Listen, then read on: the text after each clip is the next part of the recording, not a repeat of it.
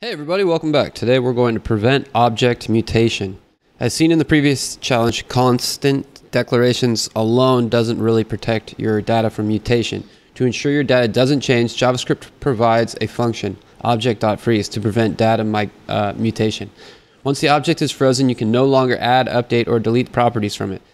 Any attempt at changing the object will be rejected without an error.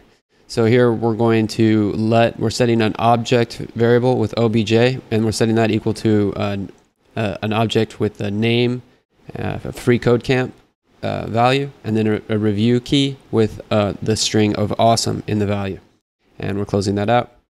Object.freeze, object.review equal bad. This means that we can't change the review from awesome to bad.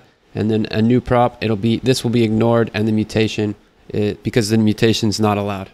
And so if we console log the object, it's going to come out to be the same because we have frozen it here. In this challenge, you're going to use object.freeze to prevent mathematical constants from changing. You need to freeze math constants objects so that no one is able to alter the value of pi, add, or delete properties. Math constants, we want to change the below here. So we want to go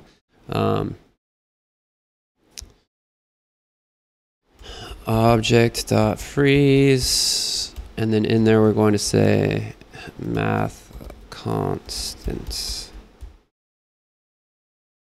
Cool.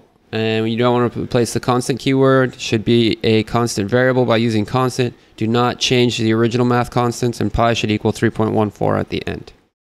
Constant pi is equal to free object. Let's see if we console.log pi. It should be equal to 3.14. So I think we're going to pass the test if we run them. Cool.